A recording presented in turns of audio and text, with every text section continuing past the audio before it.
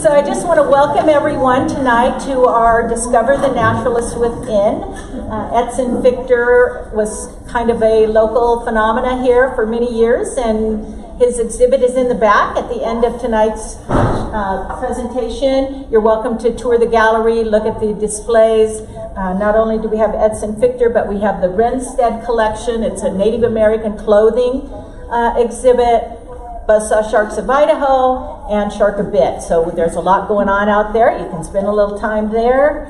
I do want to, bathrooms are downstairs, housekeeping, and then in this room right now there's an art show. You may have not have noticed, or maybe you have. This last semester, students from the Fine Arts Department came in 3 times, used the gallery as motivation, inspiration to do some drawings, and then it was a juried show. And so these are the final selections of the people from that class, so you can take a little time afterwards maybe to look at some of the artwork. Very talented. Upcoming events, I handed you a little card. The only thing that's not on that card is an upcoming lecture series in January 30th. Anne Merkley will be talking about her research on the Wrenstead glass plates, Native American clothing. So that will be fun. Membership, certainly if you like what you're seeing happening at the museum right now, we'd love to have you join, become a member. Certainly sign up for our newsletter if not, and stay in touch. Become an insider here at the museum and join us in some of the fun things we're doing. A couple of thank yous. I want to thank Chuck Peterson. Chuck helped with the Edson Victor exhibit from the beginning, and then also kind of kept me motivated to do a lecture series. It was too early in May, summer was busy, so then we ended up with a fall lecture series. So thank you, Chuck, and he was also one of our speakers. Scott Ergen is here. He was our last speaker at the lecture series, and that was a wonderful one on the antelope. And then tonight, I want to thank Teresa Henderson too. Teresa makes all this happen. Set up cameras, mics, refreshments. So thank you, Teresa. And we do have one other staff person here, Brandon. Brandon is new, and say your last name. Peacock. Peacock, yes, Peacock. So Brandon's here, and he's going to be our paleo collection manager? Curator. Okay, so we have Brandon here. If you have any questions, welcome. Introduction, Beth. I've had a nice evening with Beth, learning more about her background, her butterflies, and it's always fascinating to me, scientists and their knowledge base. It's amazing what they know. Chuck and her just, back and forth on this species and that species and this piece and that piece. It was interesting. Thank you for sharing. We're happy to be geeks for you.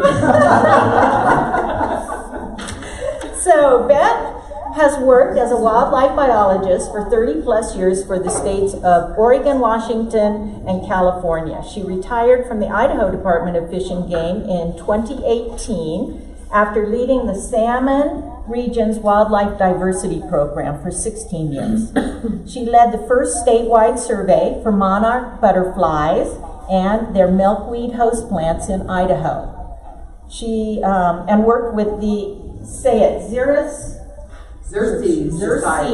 Society, Washington. Yeah, that's always one of those words that I want to say 3 different ways. And she developed the Western Monarch and Milkweed Mapper online database to gather public source observations. She's going to share a little bit more about that. And recently she served as editor of the Western Association of Fish and Wildlife Agency's Western Monarch Conservation Plan. As an introduction, welcome. We do have a few specimens up here for later that you can look at also that came out of our butterfly collection and our herbarium collection on milkweed. So there's some of that, but without further ado, Beth, welcome.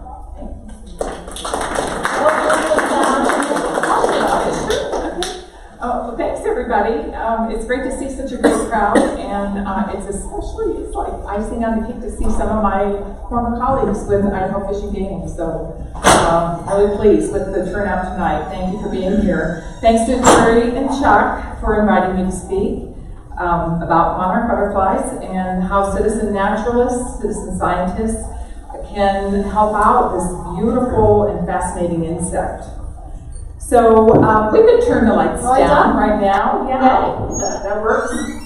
So about 50 odd years ago, I had my first encounter with monarch butterflies while I was picnicking with my family on the banks of the Mississippi in western Wisconsin. And I just distinctly remember this endless stream of monarchs just flying and floating southward on that early fall day, and just marveling at their beauty and wondering where were they heading? Where were all these butterflies heading? Then about 35 years ago, I was attending Cal Poly, San Luis Obispo on the Central Coast of California, and I regularly encountered wintering aggregations of monarchs when I was hiking some of the coastal trails, say out of Pismo Beach or Morro Bay or San Simeon. So fast forward to 2015, news was breaking that the North American monarch populations were in steep decline and were being petitioned for listing under the Endangered Species Act. Sounds kind of shocking for a species that is perceived as being so abundant in North America. So now working as the wildlife diversity biologist for Idaho Fish and Game in the salmon region, I began looking into the scientific record of monarchs in Idaho, and I was kind of astonished at how little data was just existed for the species and its milkweed host plants in the state. So how could we work to conserve monarchs in Idaho if we knew so little about them and their milkweed host plants? So this is kind of the journey for many wildlife professionals. You have some passion, you have a lot of curiosity, and that leads to study and discovery. This was the journey for biologist, professor, artist, and writer Edson Fichter, and this is also the journey for countless citizen naturalists around the globe. And so that's what we're going to talk about tonight. Oops, I should do it this way. There we go. So before I delve into the monarchs, I just want to acknowledge Edson Fichter as a frequent touchstone for me during my 16 years with Idaho Fish and Game in the salmon region. On the wall above my desk all that time hung a signed Fichter print featuring some of the iconic wildlife species of Idaho. Fichter's Land Beyond Words, the Pacimaroy Valley, was part of my region, and his accounts of that starkly beautiful landscape informed my work there. I had the privilege, really, it was a privilege to survey and monitor pronghorn, sage grouse, long-billed curlew, pygmy rabbit, peregrine falcon, amphibians, ground squirrels, songbirds, and bats in that remarkable area. And his scientific contributions to our knowledge base of these species was invaluable. And his gorgeous illustrations are another amazing legacy of this Renaissance man. Truly, this guy was like a left brain, right brain dude. So let me just say thank you, Dr. Fichter.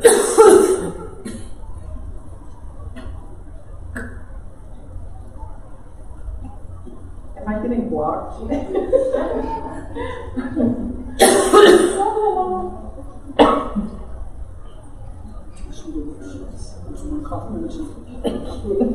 There you go. Okay, this probably. Okay, so let's move on to monarchs. Okay, monarchs are a North American icon. They're often ingrained in our childhood experiences, like they were in mine, probably many of you too. And they are among the most recognized, studied, and beloved of North America's insects.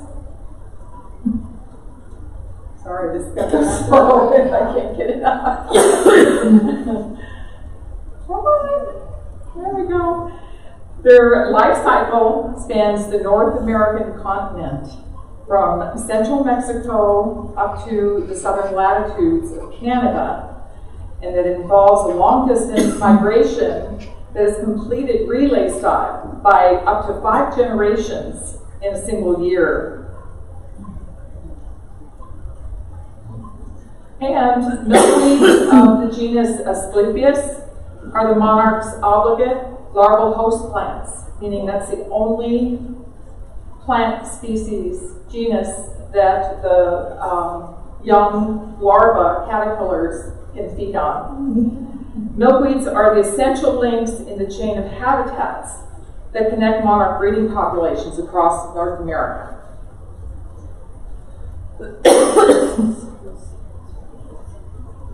Are you still trying to eat it? Yeah, just have, it's a little sticky. There we go. Okay. The North American monarch, though, is facing a pretty uncertain future. Overwintering monarch populations have declined by more than 90% from historic levels in central Mexico. Though the population in the winter of 2018-2019, one winter ago, was probably the highest that they've had there in the last decade. So that's a little bit of a, hopeful thing.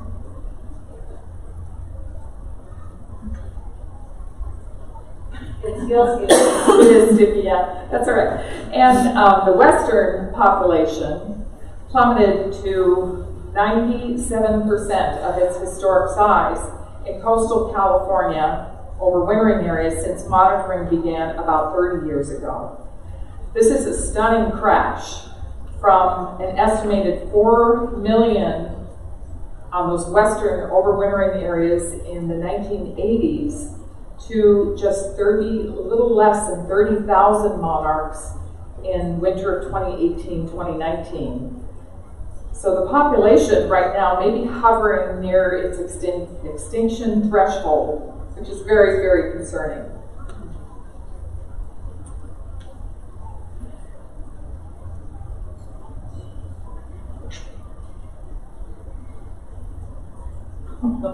Are you still trying to get it? Yeah, there we go. So primarily due to these range-wide declines, a petition to list the monarch butterfly as a threatened species under the Endangered Species Act, it was submitted to U.S. Fish and Wildlife Service in 2014, and the service was scheduled to make a listing decision in June 2019, this year, but they've deferred and delayed on that decision now to December 2020. The word on that is that they wanted to wait for 2 additional winters of data before they made their final listing decision, which is fairly risky. But loss of milkweed has been, sorry, that went a little fast there. Sorry, yeah, technical issues. The loss of milkweed has been identified as the most significant factor that is contributing to the declines of the well-studied eastern monarch population. However, in the West, really critical data are lacking on some of the limiting factors for this western population. And the plummeting declines of this population are really not fully understood, though there's a lot of research ongoing right now. So available studies right now are suggesting that overwintering habitat loss and loss of Central California breeding habitat, as well as pesticide use, are likely the important contributors to the western monarch's long-term decline. And studies also show that the most vulnerable part of the migratory life cycle for the western population appears to be concentrated during that overwintering stage and the early spring stage. So we can blame it all on California. Answering these pressing questions in the face of alarming declines of North American monarchs, it requires an all-hands-on-deck approach. Community scientists, citizen naturalists, citizen scientists, they are a critical component and partner in this effort to save the monarch butterfly. Community science, supported by citizen naturalists, is invaluable to contributing to our understanding of the eastern and western monarchs. It promotes increased awareness of and engagement in monarch conservation. It also results in really valuable contributions of occurrence data to important monarch research. And it's amplified within communities by those that share that knowledge. So that's just a huge aspect. And it can also help to move the needle on recovery of the North American monarch population. So many of the community science opportunities around monarchs, they involve observing and reporting observations, occurrences in the field. And to do this with the high accuracy that's really needed for scientific research investigations, it is important to know the basics of monarch identification, life history, and breeding and ecology, so you know what to look for while you're in the field. So I'm going to take a detour, and we're going to go through some of that, even though many of you probably are very familiar with that. But let's just do the review. So the monarch life cycle, the species scientific name is Danis plexipus, and I think this butterfly was named, given its scientific nomenclature, by someone that was really into, I guess I would say, the theme of royalty, and not anything to do with the biology of the creature. So Danis happens to be some failed king from the Greek times, and Plexipus was the son of some Greek god that murdered people. I mean, just it's kind of ridiculous, but it actually is quite a gorgeous name. However, the monarch, it's one of about 180,000 species in the family Lepidoptera, which includes butterflies, moths, and skippers. The life cycle of monarchs, as with all lepidopterans, it consists of 4 stages: the egg, the larva or caterpillar, pupa or chrysalis, and then the adult stage. The larvae are herbivores, while the adults consume nectar, and they play a very important role in pollination. So this figure on the left, it's a little bit hard to see the fine print, so don't worry about that. But this represents the annual cycle of the monarch. So starting with, let me use my fancy pointer here, starting with the wintering period, it is kind of, it's kind of a chicken or egg, but let's start with the wintering period here. The months of December, January, and February, the monarchs are in what's called reproductive diapause, and they're just kind of hanging out in mild overwintering spots, either in Mexico or over in coastal California. They begin dispersing from the wintering areas in that March-April time frame, and that particular generation that overwintered lay the first generation of eggs. And as they're laying the eggs, the population is moving northward, kind of recolonizing North America as they go. And they will have, as many as 1, 2, 3, and in some parts of the country, four generations of monarchs produced during that time frame in that relay style migration. Then, come around August right here, there are triggers, environmental triggers, that cause the monarch to, as I mentioned, kind of go into that reproductive diapause. We'll talk about that a little bit more later. And so that final generation produced in this annual cycle ends up being the migratory generation. That generation is the great-great-grandchildren of the original adult up here. They have never been to those overwintering sites again, yet somehow they find their way there with all their, kin and kindred. And that's just like one of the just unbelievable, kind of miraculous seeming things about these monarchs, that they can home to such, small, relatively small areas you know, in North America, find their way there. And then that migration can just occur through, you know, either gradually or fairly quickly, depending on weather, climate conditions, and drought, and, you know, how much nectar resources are on the ground, that kind of thing. Until they get, by November, most of them are back on the overwintering sites, and then they go into the cycle again. So that, like I said, annual cycle, and then when you go to the actual life cycle of the creature, you have adults here laying eggs, and those eggs take about 3 to 5 days before they hatch into the young larva. Larval stage is, you know, somewhere around 2 weeks.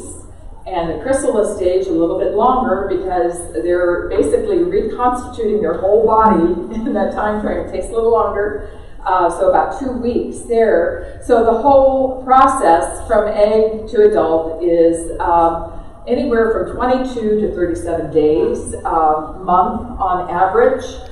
And that time frame, that will vary depending on light, temperature, humidity. That all plays an important role in determining, you know, if it's on the short end or the longer end. But you know, developing monarchs, they usually prefer temperatures about 70 to 80 degrees, humidity in the 60 to 70 percentile range, and normal summer daylight and night patterns. In Idaho, for instance, we were on the long end of that spectrum right there, because we have these cool nights, and you know, it just slows down the process of metamorphosis.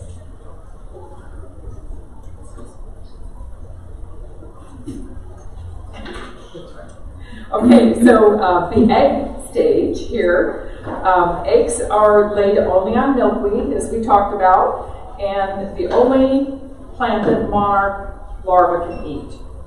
The eggs are usually laid singly versus in a clump by the female, and usually on the underside of leaves, but sometimes I've seen several on, you know, eggs on flower clusters, things like that. Females can lay anywhere from 300 to 500 eggs in their 2 to 5 week lifespan. So they're pretty, I think fecund is the word. And then they, you know, they measure really small. They're about the size of a, you know, kind of a large pinhead. And they have, if you look at them closely, or, you know, with a magnifying lens, they have these amazing longitudinal ridges. They're like this architectural wonder when you look at them up close, really, on such a small scale. And they're usually kind of a creamy yellow. I've never really seen a white one. They always have a yellow tinge to them. And then, as I mentioned, they hatch pretty quickly. And as they get closer to hatching stage, you'll see, you know, kind of the shell, you know, being very clear. And then you'll see the black head of the adult, or the adult, excuse me, the black head of the larva forming right there. Okay, so the larva stage, upon hatching, they will turn right around and they will consume their egg case. Then they set to work feeding nearly nonstop on milkweed leaves. They are eating machines, let me tell you, day and night. The first instar, right here, each one of these stages, there's a molt between each one of these instars here. So this first instar, you know, it's just the one hatch. Here he is, eating, or she, eating their little egg case. The next thing they'll do is they will kind of graze off the milkweed hairs in a very distinct pattern. It's either circular like that or often very crescent-shaped. It's a really distinctive grazing pattern on milkweed leaves. So if you're out there looking at milkweed, and you're always, if you're wanting to see if monarchs are there, you're always looking for signs of herbivory that look, you know, from monarchs. And one telltale sign are these little crescents on the leaves that show you that there have been either first or second instars there, and they may still be there somewhere on the plant. So what they do is they kind of clip these milkweed hairs, which staunches the flow of the milkweed sap, so that that little larva doesn't just get mired in that sticky substance. And then they will go ahead and just start chowing down. But milkweed provides monarch larvae with a very effective chemical defense against many predators, and you've probably heard about this. Monarchs sequester cardenolides, which they're also called cardiac glycosides. These are present in milkweed, rendering them poisonous to most vertebrates. The monarch's flashy colors signal warning to primarily vertebrate predators, of their toxicity. But these little guys right here, they are pretty vulnerable to insect predators. And the insect predators don't seem to be much bothered by that kind of toxic element in their tissues. Especially, there are fly and wasp parasites, that make quick work of these, and spiders are pretty deadly on some of these little guys. So for every egg that, if there were 100, eggs out there on the landscape, the average survival rate among those 100 eggs is probably 10 butterflies. So they really are attacked quite a bit, even though we think that, they have these, this coloration that is warning. It's primarily for vertebrate predators, birds in particular.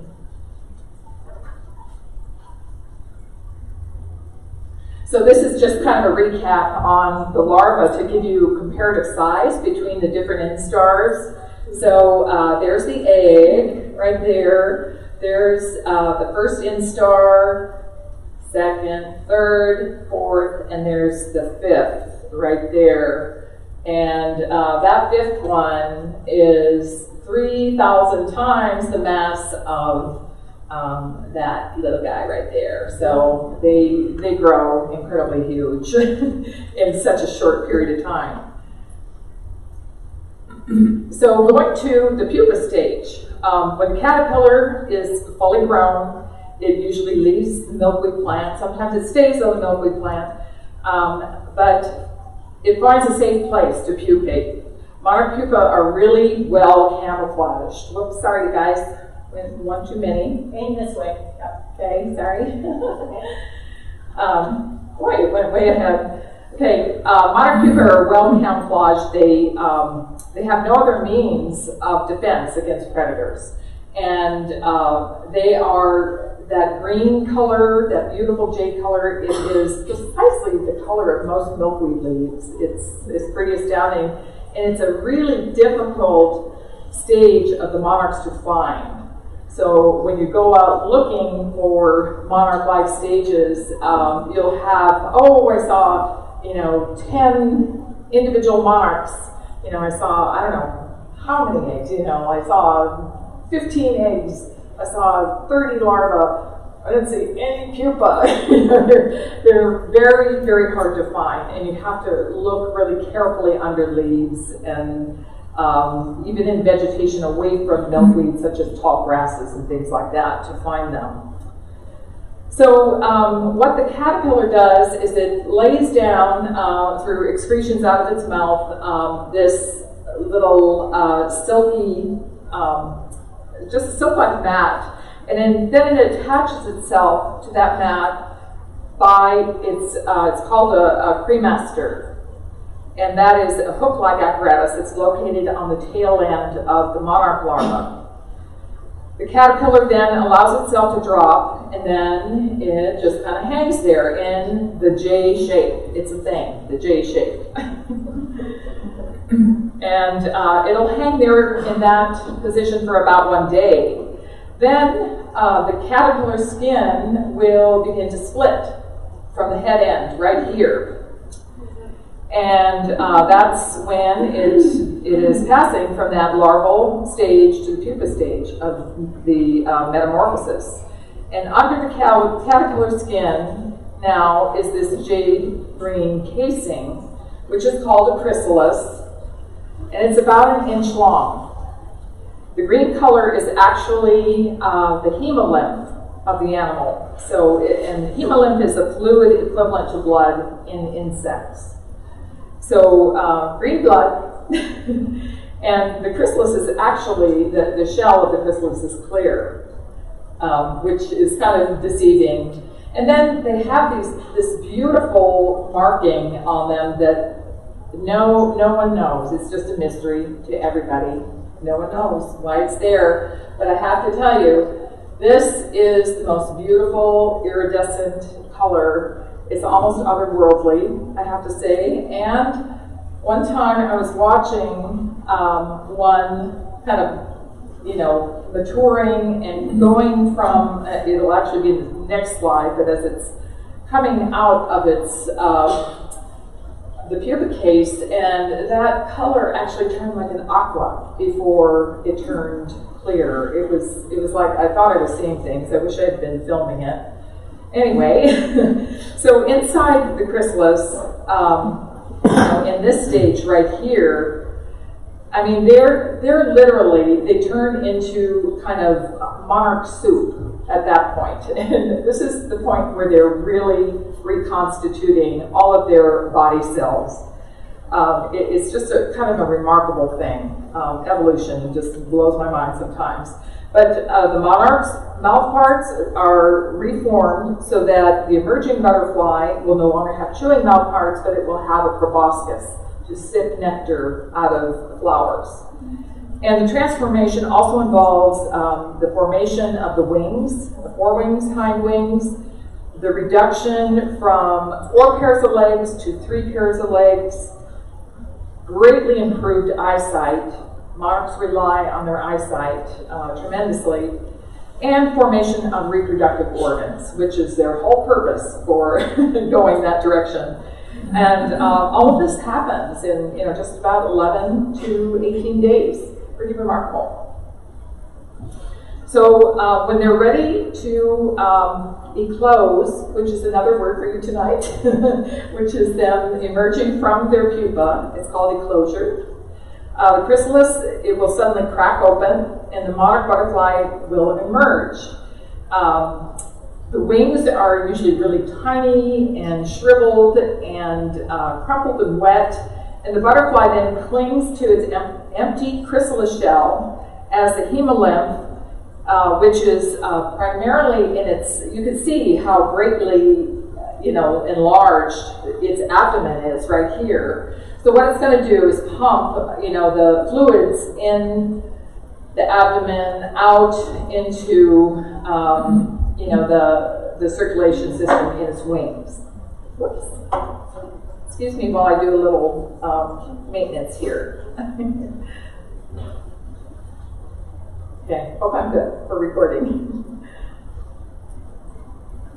So, and anyway, that hemolymph, it fills the body and the wings, and those wings will enlarge and they stiffen.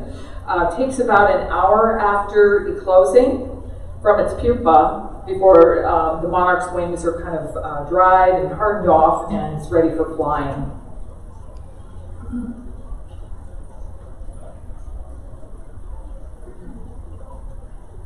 And then you have your gorgeous adult.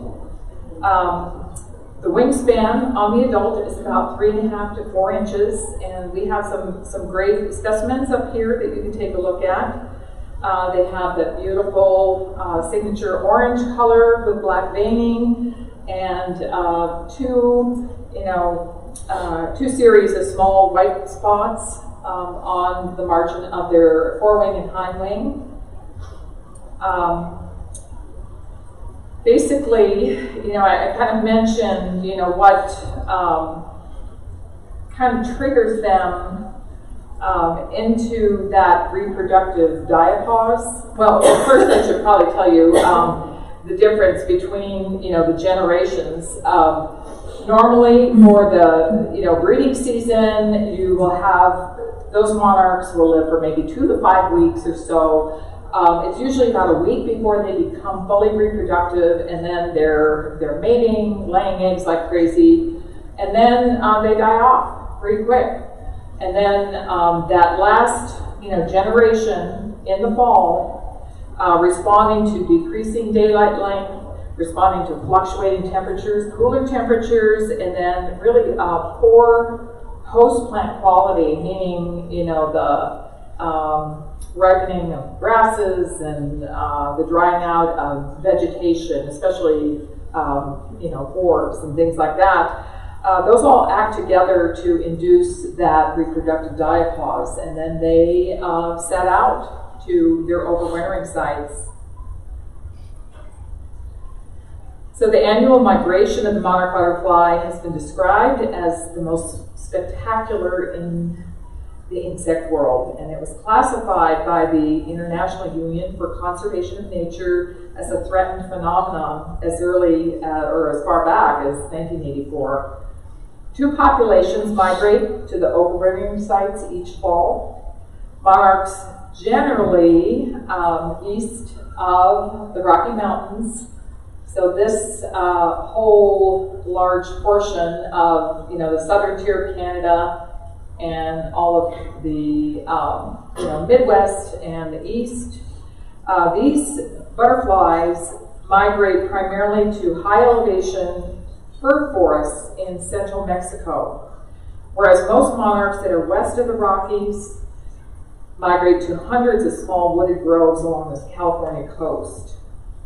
Eastern monarchs, they can migrate up to 3,000 miles. Western monarchs up to 800 miles. These are distances that rival the epic migrations of songbirds or salmon. And it's really impressive to think of that for an insect weighing less than a gram. Now, some mixing between the eastern and western populations basically at the Rocky Mountains or at the Mexican overwintering site is thought to occur, and there's some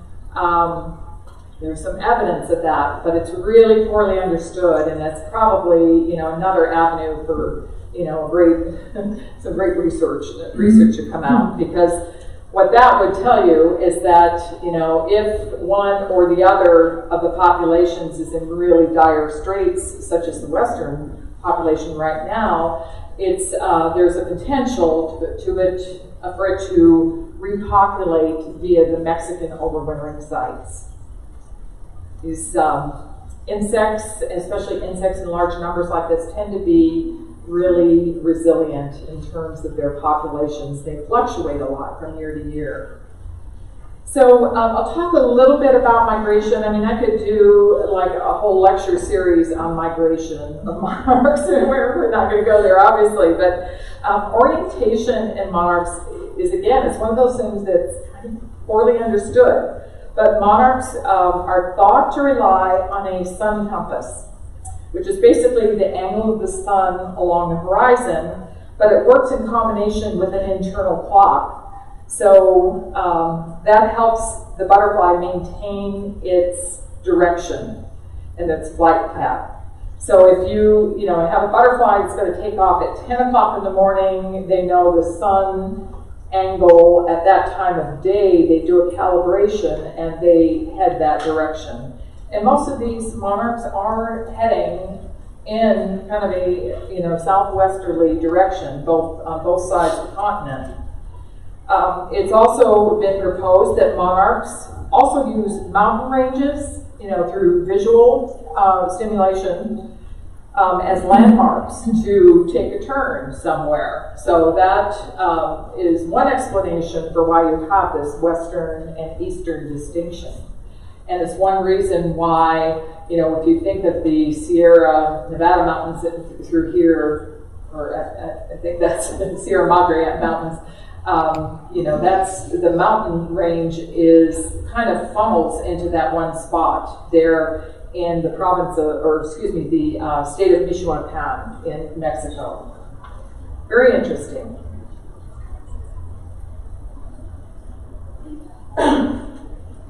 So I'll talk a little bit about breeding habitat for monarchs collectively for North America. Obviously, milkweed is an essential feature of monarch habitat. And native milkweeds provide food for the monarch caterpillars, but they also provide really important nectar for the adults and many other pollinators as well.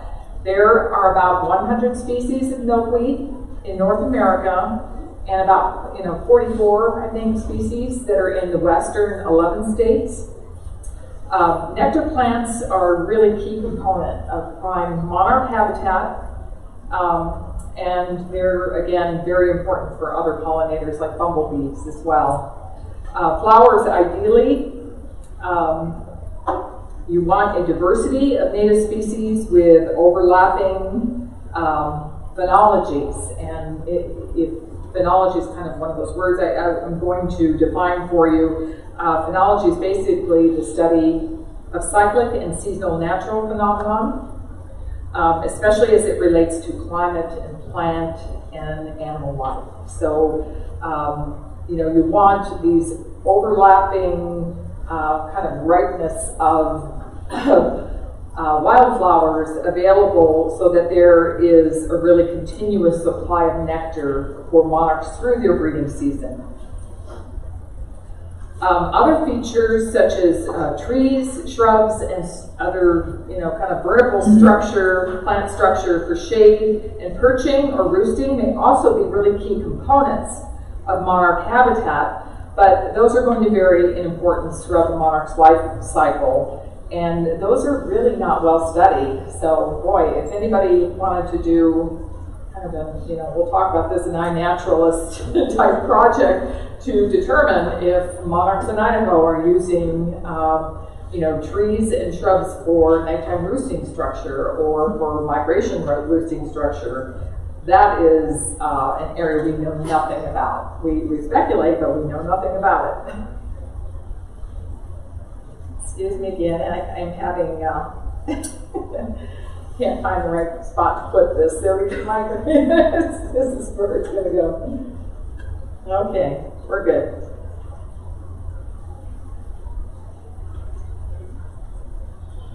Okay, so I'm going to continue talking about the different types of habitat out there for monarchs. The eastern population, I mentioned it overwinters in about the same 11 or 12 these montane forest patches in the states of both Mexico and Michoacan in Mexico during the period October to March. The monarchs just returned to Michoacan, kind of over that Day of the Dead time frame. So they are there right now. They roost in these Oyamel fir forests at elevations anywhere from 7,800 to 12,000 foot elevation, way up there. But consider, how far south in latitude it is. And this picture shows, how they kind of plumb on the landscape. Can you imagine how many monarchs are in there to actually, reveal a shade of orange from, kind of a drone shot like that? That's just astounding. Something I've got to see one of these days. And I mean, look at them just like dripping off the OML branches here. It's pretty amazing. Anyway, the forests they provide protection from wind and storms and exposure, provide exposure to dappled sunlight to keep the butterflies warm enough so they're not going to freeze. If they freeze, that, not good, obviously. And you want it cool enough so that they don't break that winter diapause and start depleting their fat reserves that needs to take them back up into the, the U.S. for breeding. In the winter of 2018-2019, monarchs occupied a total of about 15 acres of OML forest. And based on how they count in Mexico, it's different than how we count in California. They basically figure out the number of monarchs in a square meter of tree here. And they figured out there are about 5,000 monarchs in a square meter of tree. And then they calculate how much of these trees are covered by monarchs. And so through all those calculations, 15 acres of monarchs is equivalent to about 121 million monarchs as of last winter. We'll see what they do this winter.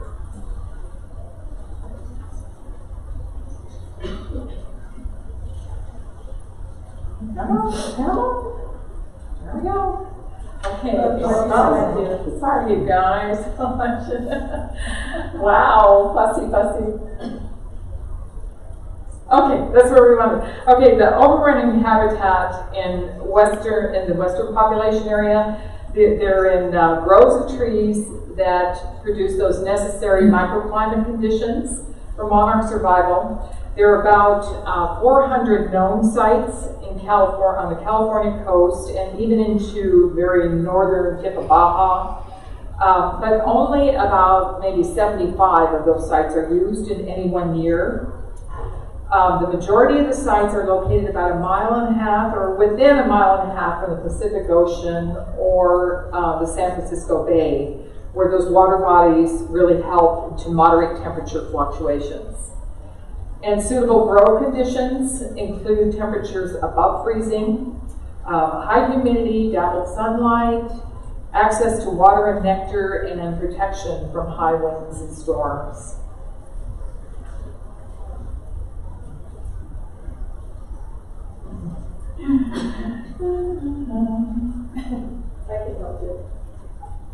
Yeah, we might do that because this is kind of consistently. Yeah, I'm missing it. Point at me and I'll. Okay, all right, we'll do that. So now I'm going to scope things down a little bit more to the west and to Idaho too, and kind of what we know or what we're learning about monarchs and milkweeds in the west, which, you know, kind of the monarchs we're going to see around here. So this picture, this is from the Xerces Society, just kind of a generic picture of the range of western monarchs, including about 11 western states, and the general patterns of migration from the breeding populations. So it covers quite a bit of an area. Go ahead. And this is an image. This is modeled potential monarch breeding habitat that was developed by Tom Diltz and his team at University of Nevada, Reno. So he developed this model based on known records of monarchs, breeding monarchs, overwintering monarchs, all monarchs, and all milkweeds. Several, multiple species of milkweeds. And most of this data was crowdsourced data by Citizen Naturalists through a website that I'll tell you about, the Western Monarch Milkweed Mapper. There is really high accuracy in this map, and what it's showing you is that the darker the blue area, the more suitable that area is as breeding habitat for monarchs. I'm really happy to see Idaho and Washington well represented in this model. Up until a few years ago, we had no data to give them.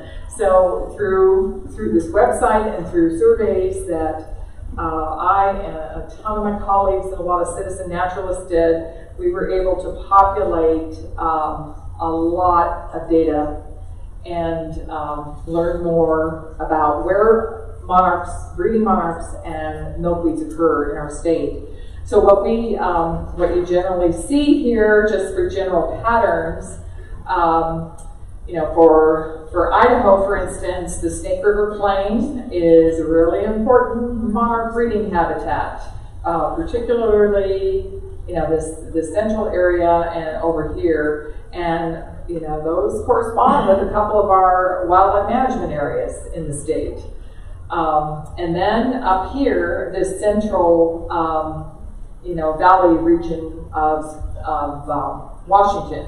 Most of that, I guess we would consider as the Columbia Plateau in there. This is a little bit lower elevation, and in Idaho, the limiting factor for milkweed and monarchs is elevation.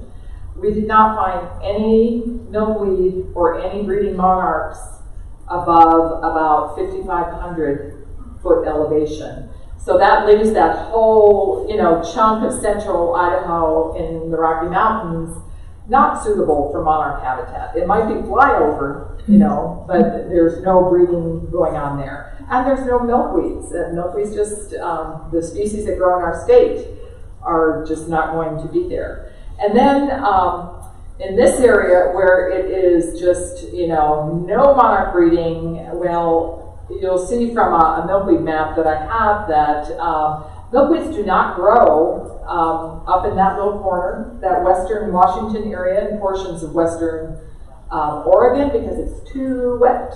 It's way too wet. And milkweeds don't like to be wet.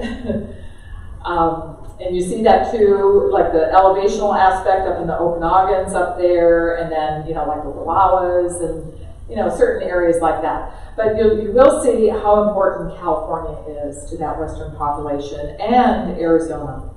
And Arizona is really interesting because it's kind of a main line, just like heading due south to the Mexican overwintering areas. So this area in particular is just really interesting from a monarch movement standpoint. Anyway, this is another really important area, the Salt Lake Basin area, just west of the Wasatch Mountains. And being in Pocatello here, some of this area is, really important. That Curlew National Grasslands area, it cranks out some monarchs, and for a long period of time as well. And my question in this area, like, do these monarchs produced, are they going to move over and overwinter in the California area, or are they going to come down here? And I will share with you some information on that. We have a little bit of data on movement from like the Boise area over to this area. So from there, do they just follow this, line down here, maybe following this drainage? Because they do tend to migrate on river corridors. And do they potentially go to the Mexican overwintering site? We don't know, but it's another important nexus with citizen naturalists. So, yes? Do prevailing winds have an impact on their migration route? They don't seem to, which is surprising for something, like I said, it's less than a gram in weight. They don't, because most of the prevailing winds are going to be more, north from the northwest in there, so they're kind of going crosswise. But they tend to travel low to the ground. I think if they were, like some bird species that really, count on those prevailing winds, to their advantage in migration, monarchs are just, on the deck as they're moving through the landscape. So I think they're less affected by prevailing winds. Okay. Yes. Okay, so let's talk a little bit about our western milkweeds. 44 species that are native to western North America. There are 20 of these species that are known to be larval hosts for monarchs. They breed on at least 20 of these species. Some we just don't know. We don't have the data yet. So milkweeds occur in all western states, all 11 western states, and generally milkweed diversity tends to decrease as latitude increases. So you will have, say, the highest diversity of milkweed species in Arizona. I think they have something like 32 milkweed species in Arizona. And as you get, kind of head your way north, Idaho, we have 5 native species. Washington has 3. They have the least number of milkweed species. So, that species diversity decreases quite a bit. So if like in Arizona, I showed you that map, it showed a lot of monarch breeding suitability. So they have monarchs have a lot of choice, diversity of milkweed species to breed on. One thing as well, I mentioned the elevation. You know, milkweed species, they're generally absent along portions of the Pacific coast, as I mentioned, just due to high precip. In some areas, like our Idaho panhandle, they're absent probably more because of forest cover and, you know, not a lot of open prairie type habitat like they tend to prefer. And there are no milkweeds known to grow above 9,000 feet, but that's in, you know, like the southern latitudes. And like, as I mentioned, in Idaho, we don't have any milkweeds, you know, much above 5,000 feet. So we'll talk just a, you know, real short overview of milkweed phenology. Remember, this is a study of the seasons and plant growth through the seasons. So this is based on some work that I did in the Salmon area, and what you have is milkweeds emerging about in Idaho in the May time frame. That will vary a little bit. In the Snake River Plain, it might be about 2 weeks earlier than where I am in Salmon. And go ahead. Then, you know, the plants emerging from rhizomes. They, you know, many are grow from, you know, really dense rhizomes in the ground. And then you get into the bud stage, and then the full flowering stage, and then you get into the first seed pod or fruiting stage, and then finally into this seed dispersal. So again, this is kind of for Idaho in the May time frame. This can be late May. This is June, July. We have this particular species, which is called showy milkweed, is the most ubiquitous milkweed in the state by a mile, and it has a really long bloom period, which is excellent for not only monarchs, but for all sorts of other pollinators. Then it will go into the seed. This can be in like the late July time frame, maybe mid-July to late July and August, and then this you know, kind of the seed dispersal is usually in the September, October, November time frame. So kind of gives you an idea of the length of our season for milkweeds. Go ahead. And on milkweed identification, they vary widely in flower color, in growth form, in leaf structure, and in their phenology. But the flower and the fruit structure are similar among all species, and they're, I think, just very distinct. So most of the milkweeds in the West are herbaceous perennials, meaning they die back in, you know, fall, winter, and they sprout up again from those rhizomes or root stalks in the spring. The flowers, which I've got, you know, showing right here, they have these 5 nectar storing structures called hoods and horns, which are right here and here. Those are very distinct. You can kind of see them in this flower I think that is what are you? I think you're a swamp milkweed. And they have these subtended 5 petals that kind of curl back, and they're, you know, generally recurved, bent backwards, which you can see right here. And the flower color can range anywhere from white to green to greenish yellow to pink to kind of a deep purple, usually in those shades, but it can be highly variable. They can be extremely gorgeous. Some of them are just amazing, and some are extremely fragrant. I think they're just gorgeous flowers. And they have a very complex flower structure, almost more orchid-like than, you know, other types of flowering plants. The fruits are these fleshy pods or follicles that they split at maturity to release these wind-borne seeds that are equipped with fluffy white hairs. Those hairs are called floss or pappus, coma or silk.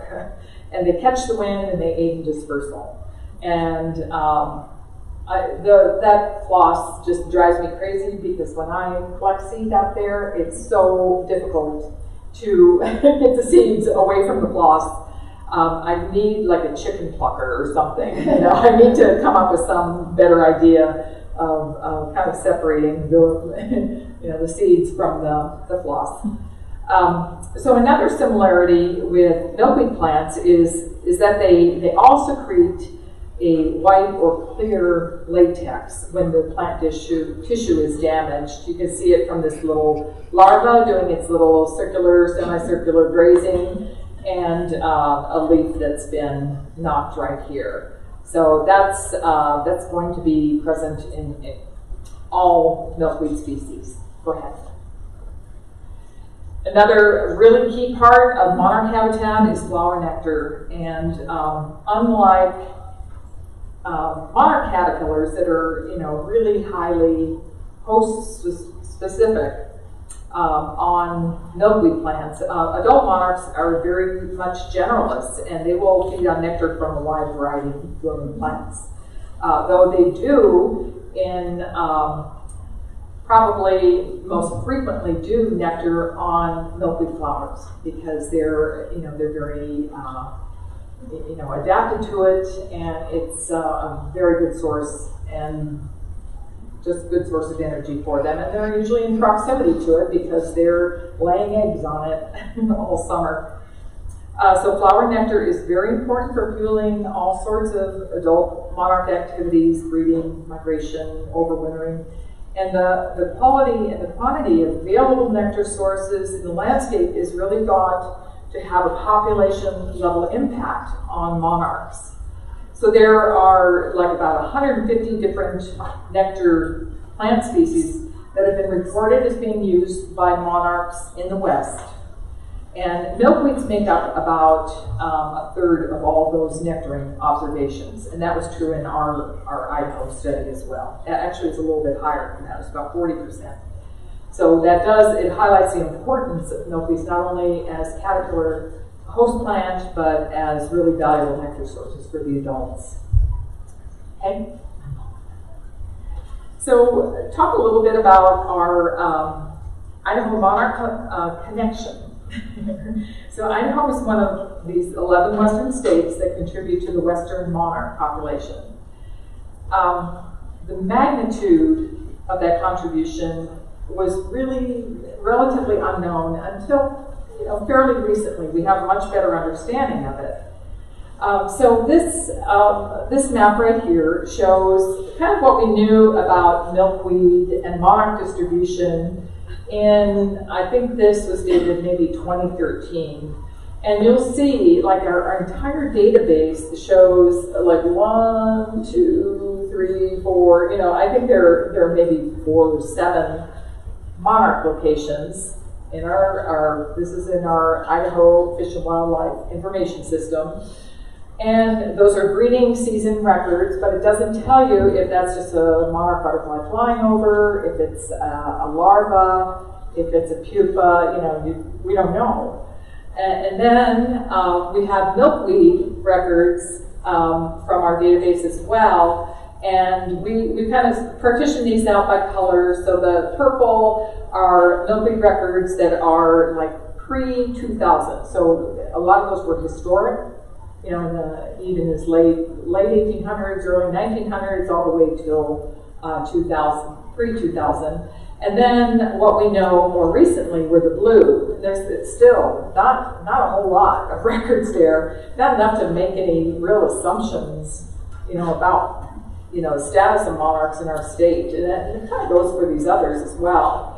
But some researchers did speculate that Idaho's contribution to they kind of speculated about it, and they did some research and experimentation. One such research team was Stevens and Fry from Cal Poly San Luis Obispo area. They modeled the spatial extent of breeding monarchs in 7 western states, including Idaho. And they used historical temperature data to identify portions of the West that had sufficiently long, warm thermal conditions, and then late season milkweed phenology that would support kind of that late summer monarch recruitment, meaning it would support that last generation that would migrate to the Pacific coast. So doing their modeling, they identified only 1 of 10 climate divisions in Idaho that they thought would be suitable for monarch breeding, and that ended up being like in this Snake River Plain area right here, which is like about the lowest portion in our state, maybe outside of Lewiston. And everywhere else, they just thought it was going to be constrained by low milkweed species diversity or semi-arid climates or temperatures that just weren't sufficient enough for larval growth stages. So there's a lepidopterist named Robert Michael Pyle. I think he's out of Washington State. He described monarch butterfly occurrence in the Pacific Northwest as, his quote is, patchier, rarer, and less consistent than in much of the US and Canada. And I would kind of agree with that. And he also speculated that, quote, Idaho may achieve modest importance in good years in contributing monarchs to the population. Go ahead. Okay. And this is really interesting too. Recent research that was investigating like the natal origins of western monarch overwintering populations in California. Where did these monarchs in California come from? They suggested, a somewhat larger contribution from what they call the Northern Inland Range, which included Idaho, Eastern Oregon, Eastern Washington, Montana, and Wyoming. So, kind of what I would call, they call it Intermountain, I call it, Intermountain West area, but our part of, our hood here. And they used isotopic analysis of about 114 monarchs collected from 4 different sites in California.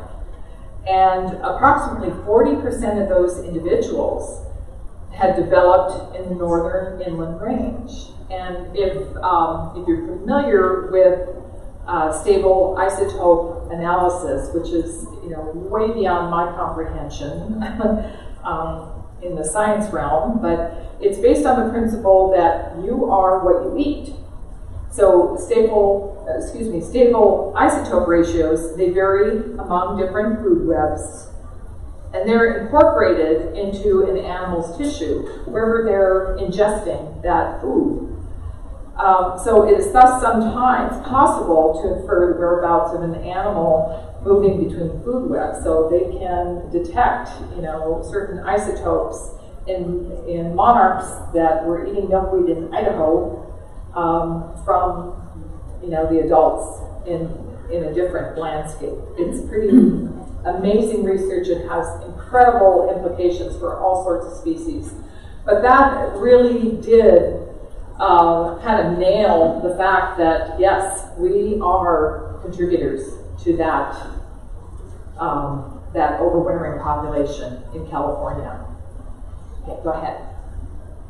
So in 2015, kind of in an effort to address some of these knowledge gaps that I kind of showed you, lack of data about monarchs in Idaho, through my position in Idaho Fish and Game and a colleague with Washington Department of Fish and Wildlife, we put in a grant with the Xerces Society to fund some of this research and, to try and, go ahead. You can just go ahead and go through all these here. But what we wanted to do was just basically, find out a lot more about monarchs in, through multiple projects. So our grant supported like 4 collaborative projects over a 2-year time frame. We did research and compilation to try and gather all the monarch and milkweed occurrences we could find in herbariums and museum vouchers and other sources. We did just a lot of surveys on the ground, and many of you with Fish and Game in the room here helped out with those surveys and contributed records to that, as well as many citizen scientists. We also developed and launched a website and this online data repository called the Western Monarch Milkweed Mapper to collect monarch milkweed occurrences across all 11 states, not just our 2 states. And then we did a couple of workshops in association with that to benefit land managers and citizen scientists. I'm going to rip through this because we ended up with a lot of information. This is just for the Idaho results. We had almost 3,000 high accuracy milkweed occurrence records, and of all 5 species of milkweeds. We found milkweeds distributed in all 5 ecoregions of the state and all 10 climate divisions. Remember, I mentioned that one researcher thought, you're only producing in 1. We produce monarchs in all 10 of our climate divisions in the state. And that includes 39 of 44, so about 89% of all Idaho counties. We added about a little over 600 new breeding season monarch records. They're distributed again across all 5 ecoregions, all 10 Idaho counties, all 10 climate divisions, and 73% of Idaho counties. I mentioned already, we found them below 5,500 feet. We found the largest patches tended to be in that Columbia Plateau ecoregion, which includes the Snake River Plain. We were able to characterize the types of landscapes that they were most prevalent in, which tend to be these moist soil sites that would be valleys, floodplains, wetlands, riparian areas, and that certain key breeding habitats were wildlife areas. They were national refuges. They were Curlew National Grassland.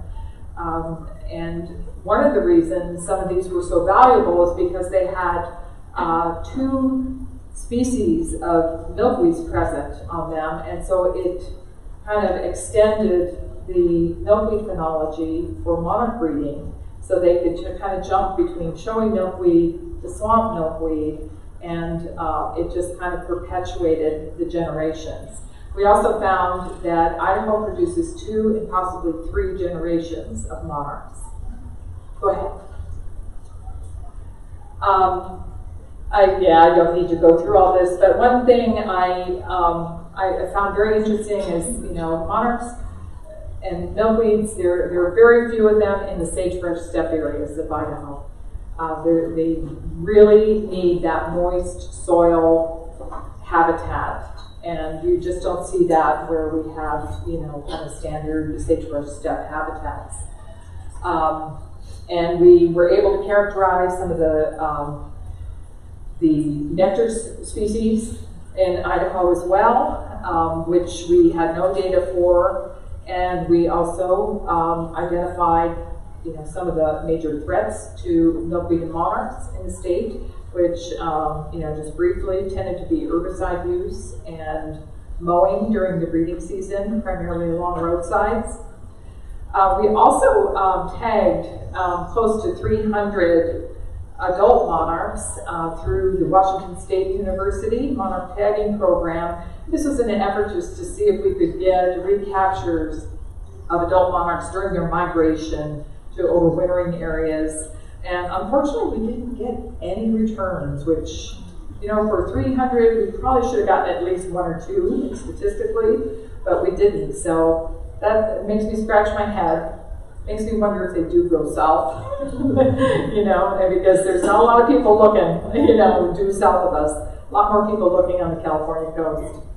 So anyway, one of the big suggestions, though, for our future research to improve the knowledge of western monarch cycle, breeding habitats, and threat factors in Idaho is here to continue to address data gaps in monarch and milkweed distributions in Idaho. We didn't get to all parts of the state, that's for sure. And anyway, that provides a good segue to opportunities for citizen scientists. So there are abundant opportunities here for you to contribute to western monarch conservation. And you can approach these opportunities as individuals, as groups, you know, master naturalist groups, master garden groups. You can do it passively, you can do it actively. The great thing is that, you know, all of the work that you do kind of helps to contribute to this growing database of knowledge for the western monarchs. So, go ahead. So I'm going to go through some of these opportunities here. So one is, this is a relatively new thing, is to participate in the International Monarch Monitoring Blitz. And this really is only a few years old, but oh boy, we need some representation in the Pacific Northwest here. But this is kind of an unusual time frame. It's kind of like the peak of the breeding season just before monarchs are ready to head off on their migration route. And it just gives us biologists and conservationists a snapshot of where monarchs are at that point in time. And the 28 BioBlitz had, you know, they had a lot of great statistics. They got a lot of data out of that. So that's one potential. The other is this Western Monarch Milkweed Mapper website that I told you about. This was developed with Washington Department of Fish and Wildlife, Idaho Fish and Game, and Xerces. Xerces is the one that administers it right now. There's the, you can just kind of Google it up and it'll take it to you. You can sign up and contribute records, photos, any data. You can upload tabular data as well. But this has, I mainly, oh, go ahead and press again, please. Oh. Yeah, oops, that's okay. Yeah, so this has like probably the best resource for milkweed species in the West on the web. And there's beautiful pictures and descriptions of the different milkweeds as well as distribution maps. So do check out this website and you know, go ahead and sign in and consider contributing to this database. This is the largest monarch and milkweed database in the country right now. Go ahead. This just kind of gives you an idea of, that was that previous map, you know, like 2013 or whatever it was, and this is, you know, kind of a more recent representation of what we've populated in the past couple of years.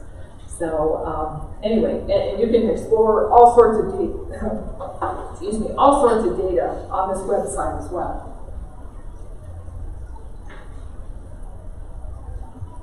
You can go ahead. Okay, iNaturalist. So this is an incredible website and mobile phone application that I highly recommend as well. iNaturalist is it's kind of becoming the leading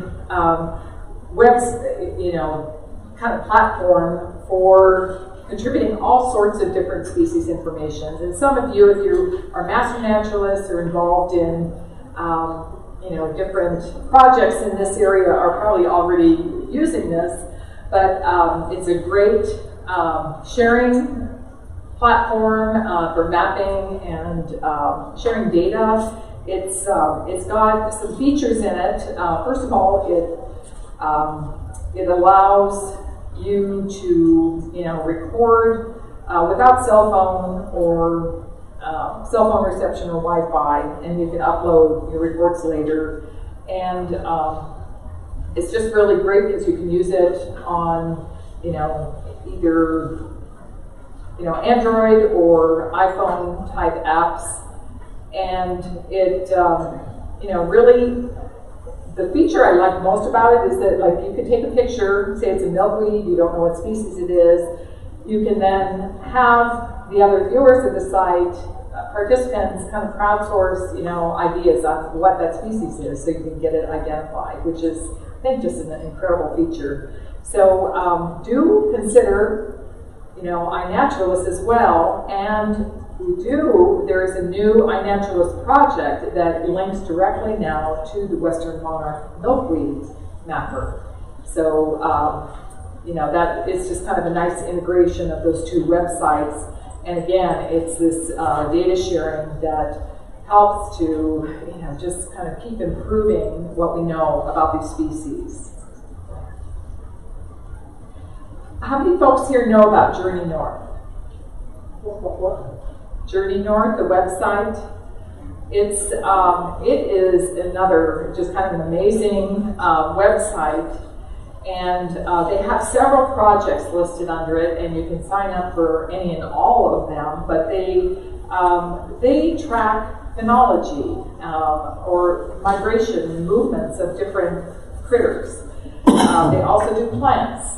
They're one of the largest citizen science projects in North America. They have about 60,000 registered users. They track migration of gray whales. They track hummingbird migration. They track leaf out, frog songs, swallow migration, and they track monarch migration as well. And this is another great way to contribute. You can see it's heavy on the eastern, population side. So it would be great to get more data populated for the western monarch population. This is actually a Facebook site. There's no kind of companion website or anything, but this is a Facebook site, Monarch Butterflies of the Pacific Northwest, that is administered by a gentleman named Dr. David James. He is with the Department of Entomology, associate professor there with Washington State University. And it's a great portal for looking up things on migration. One of David James' specialties and his focus is on migration of the western population. And he does a lot of monarch tagging and reporting. The monarch tagging that we did in Idaho here, we did it through this Washington State University program, and I highly recommend it. He does, go ahead, you can turn to the next one. Really the monarch migratory pathways in Idaho are still really largely undefined, and we've only had really a few tagged monarchs in the state, show like a trajectory, and they're found in Oregon or California coastal, so they're heading toward the Pacific coast. Pardon? Oh, that's Dean. Yeah, it is Dean. That's Dean.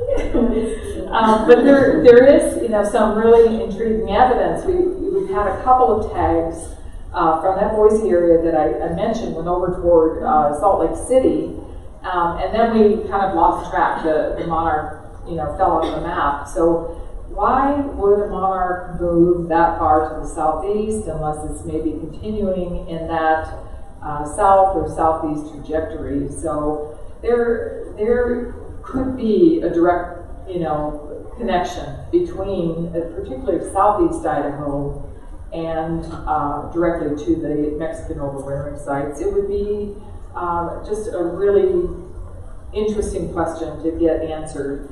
And tagging and that stable isotope research are really the only good tools we have right now to do that.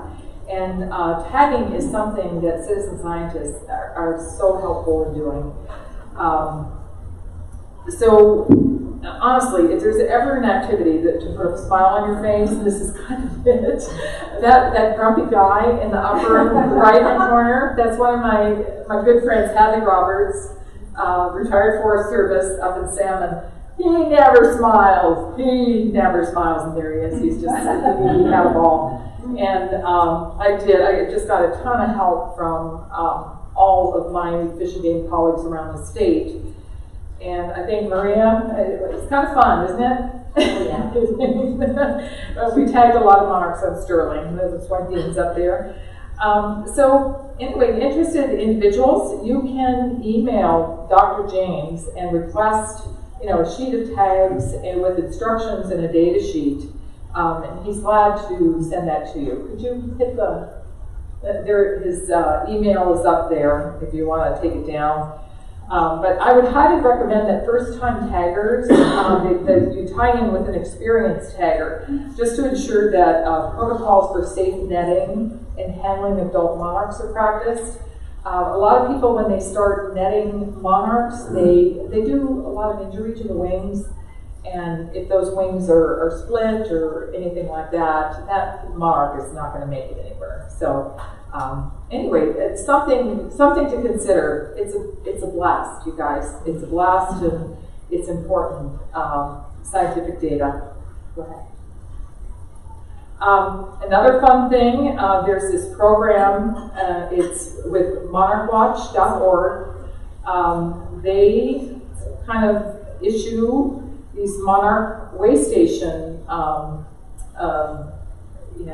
would I call it, just these placards and things like that. And so these are places that provide, important resources for monarchs to produce successive generations and sustain their migration. And you can help, kind of putting these monarch way stations on the ground. You can do it in a home garden.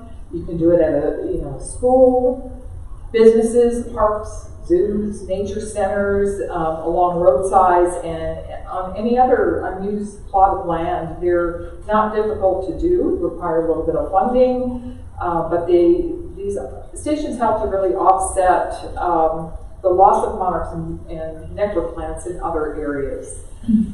And as of September 2019, there are close to 30,000 monarch way station habitats registered with Monarch Watch nationwide, and that includes several from Idaho. There's quite a few in the Boise area, Twin Falls, I think even the Ketchum area.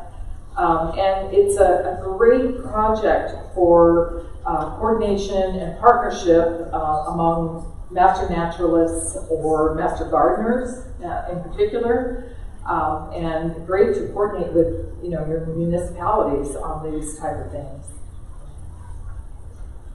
This is kind of a new project that I think it's really cool. I'm fine on this one for my new location. But through the National Wildlife Federation's Mayor's Monarch Pledge, cities and municipalities, other communities, they're committing to create habitat for monarch butterflies and pollinators in general, and educate citizens about how they can make a difference for these insects. The picture in the lower left there is the mayor of Salem, a gentleman named Chuck Bennett, and he was the first mayor in the state of Oregon to take the Mayor's Monarch Pledge to make the capital, that's the capital of Oregon, and he did that to make their urban habitat a lot friendlier to pollinators. And something like this has benefits that kind of trickle down through the city structure. So,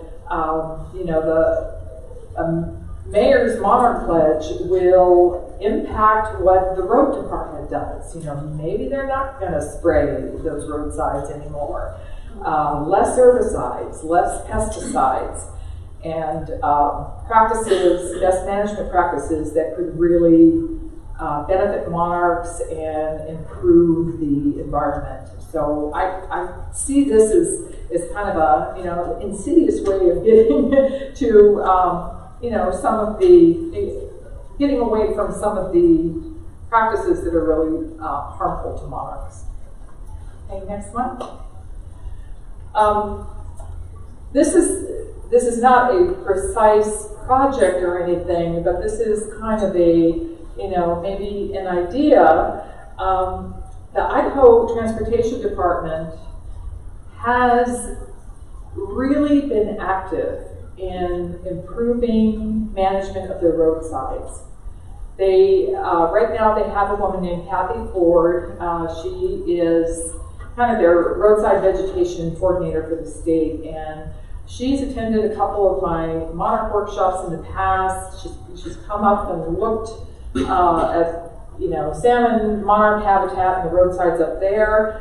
And she is starting to implement workshops to all of their road maintenance crews. And ITD manages a lot of roadside, and a lot of that can be improved through seed mixes or not spraying milkweed and wildflower patches, and generally improving these roadside habitats for pollinators and monarchs. So just even talking to your local ITD representatives when you have a chance, or even just a letter to the local district saying, hey, consider doing a pollinator demonstration project in this particular section of highway if you know there's milkweed maybe growing there already. I think ITD is poised to really hear that and really respond. And as far as I can tell, they're going to be really good partners on this. So we've kind of got this really nice window of timing. So anyway, go ahead. Okay, and then individually, people can plant native milkweeds and nectar plants on their own. This is a beautiful pollinator garden in Portland, Oregon. They don't have much for monarchs there, but certainly for wild bees and other, butterflies and moths and things like that. This is heaven. And in that vein of planting milkweeds, I brought along packets of showy milkweed seed for you with some planting instructions. I've got like 60 of them. If I think we've got enough to go around, I'm guessing, and if there's any left over, you're welcome to take those too. But just grab one. We'll make one pass through, and then we'll see what's left. But planting it yourself is really easy, and once it grabs hold, which it might take 2, possibly 3 years before it starts flowering, but then kind of look out. And, monarchs are very, very capable of finding really isolated patches of milkweed. If you think, you're miles from the nearest milkweed patch, how will monarchs ever find this? You will be surprised. They have these scent receptors on their feet, and they just know where to go. It's kind of, that whole thing is kind of miraculous, and that's a whole nother lecture. Go ahead. So I'm going to touch briefly on, I know I'm kind of going long right now, but I'll kind of wrap up here pretty quick. I want to talk about this because it's something that I have struggled with professionally, and struggled with some citizen scientists with as well. And it's a question that we need to ask. Are we helping or hurting monarchs by releasing, say, large numbers of captive reared individuals? And across the country, people are purchasing monarchs for releases at weddings or celebrations, things like that. And some are raising monarchs in classrooms and other educational settings, which actually, in the small scale, has benefits. But following news of this dramatic decline of monarch numbers, some are rearing large numbers of monarchs in backyard operations, and or they're obtaining them from commercial growers or other organizations, and then releasing them with the goal of like repopulating or supplementing local populations. So, you know, while raising and releasing small numbers, it offers important scientific and educational opportunities for teachers primarily, and it helps to foster a connection with nature. There is a growing concern about among scientists that releasing commercially produced and mass-reared individuals is unlikely to benefit monarchs, but could actually hurt them.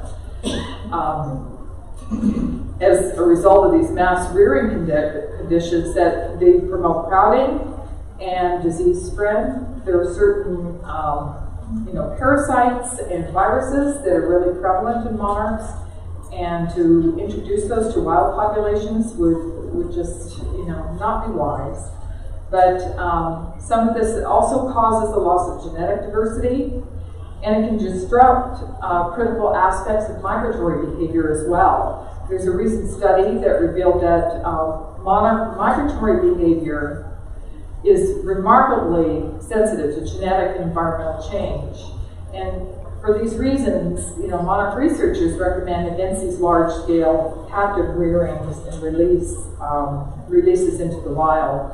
So, instead of rearing, which is risky and it's unproven in helping monarchs, we should really be focusing more on effective ways to conserve this amazing butterfly, which, are basically, planting monarchs, protecting, them from pesticides and those type of things.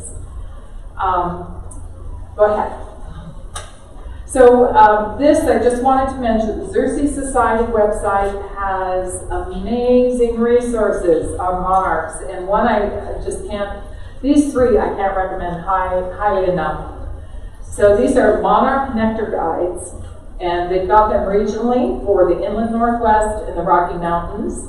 Pocatello area would probably be more for the Rocky Mountains, but I would download both of these. You could download them, or you could write to Xerces for a hard copy. And they have just long lists of really good native wildflowers that provide really good nectar resources for monarchs.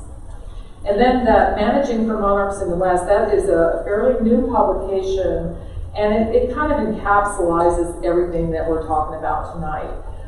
It's just a really beautiful publication that's available for download as well.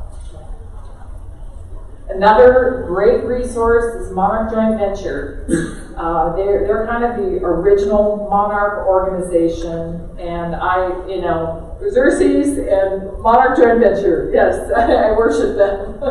But they have an amazing resource section in here, everywhere from learning about monarch disease and identification and monitoring. So do check out that site. That is excellent information. Okay. And this is a very new publication. It was put together by Dr. Lynn Kincher, who is the lead botanist for Idaho Department of Fish and Game.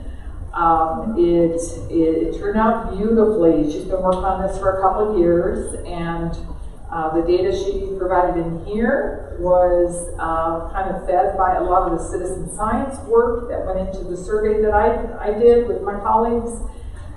So it's a great resource for the 5 species of milkweeds that grow here in Idaho. Excellent. You can download it.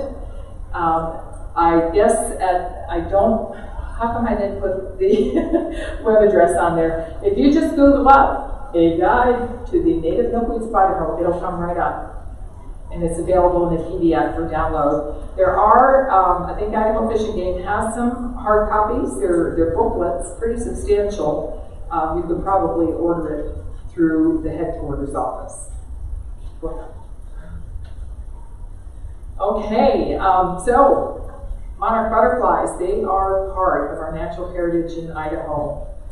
And there's much that we can do to keep monarchs flying in our state. We can protect natural habitats. We can plant milkweed in flowers. We can avoid pesticides.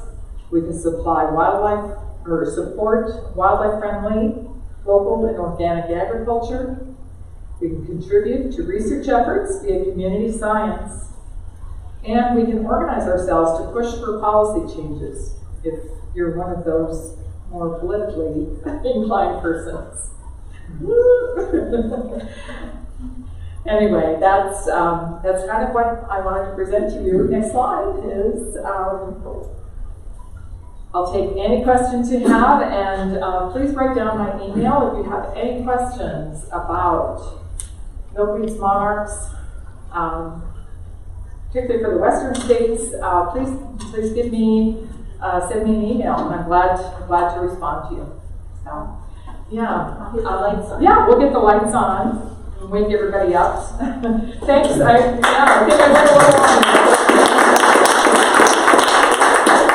I want to thank you. Sure. You're on a journey coming to Idaho from Montana, so thank you for journeying down and sharing your knowledge and slides and the butterflies, and hopefully we've generated some community citizen engagement. So. Yes. I had a question about the pictures of the monarch that were wintering. It looked like a lot of the monarch's coloring was faded, kind of a dark gray. Does it change when they winter? I'm going to answer his question, then I'll get to you, okay? So yes, if you notice the two-tone, right?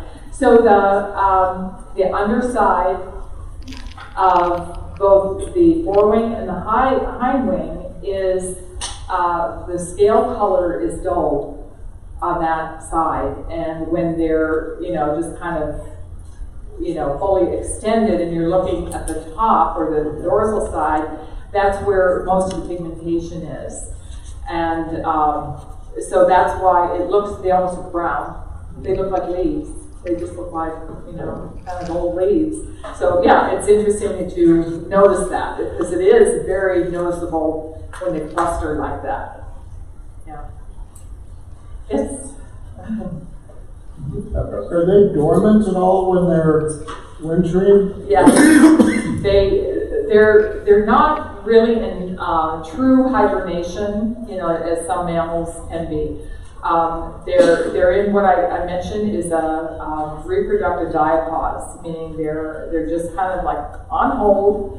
They're working on stored lipids, like stored fat reserves, and the fat reserve has to last them from basically November, December, January, February into March when they disperse from that site. And so they do a moderate amount, like on warmer days, they will go and they'll kind of flutter about. They might water, they might find a nectar source somewhere, and they'll do a little bit of feeding, but mostly they're just kind of in a holding pattern at that time, with doing very little activity. Sir, did you have a question? I'll go for her and I'll come back. I have a question on the tagging with those stickers. So do people just report when they find the monarch, or is it some sort of GPS? No, there's no. I wish there was some radio telemetry or satellite telemetry capability, but they just don't weigh enough, and so even those tags are pretty lightweight. They're about the size of maybe an M&M, about that size.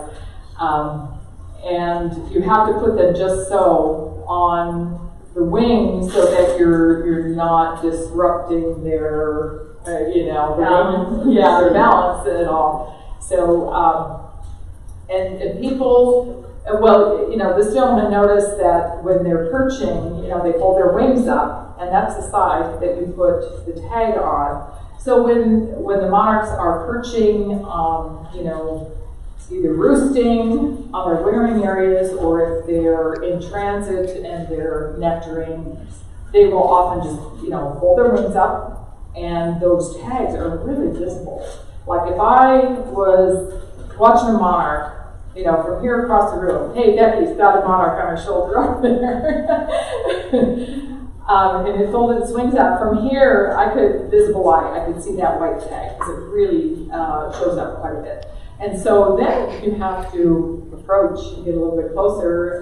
Binoculars are very helpful. You want to read the number on that tag and then make sure, the source. So like WashingtonStateUniversity.org is on that, and you can report to that website.